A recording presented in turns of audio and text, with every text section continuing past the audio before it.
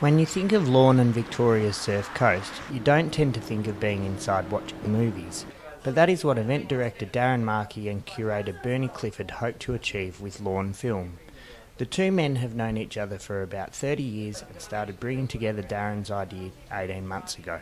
Lorne has a long and proud history as a meeting place. I think it's ready to be put on the International Film Festival circuit. Our ambition is that one day Lorne Film will become a film market, so people from all over the world will come here to talk, think, buy, sell film.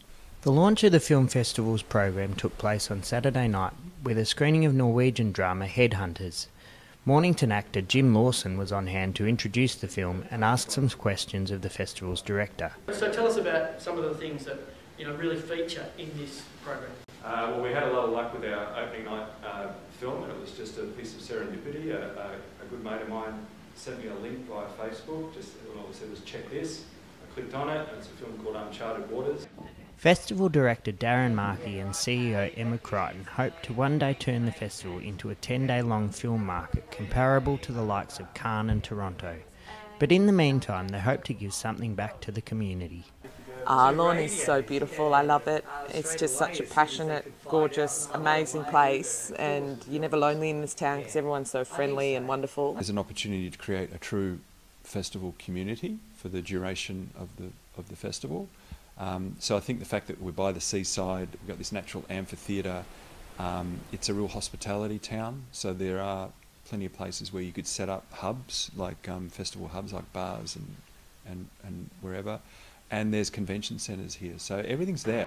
From the iconic Lorne Theatre in Lorne's Main Street to the Mantra Conference Centre ballroom, Lorne Film will use an array of different venues to host screenings.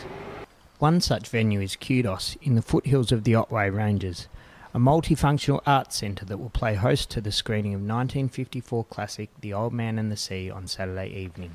We made it clear from the very beginning that Lorne Film is not about red carpet and glitterati and flashing lights.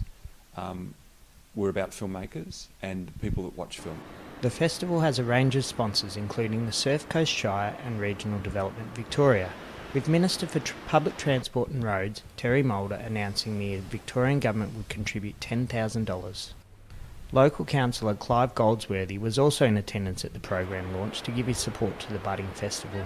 What we're trying to do across the community is to extend the peak period and extend it right through and create more events for Lorne that encourages people to come in the off-season.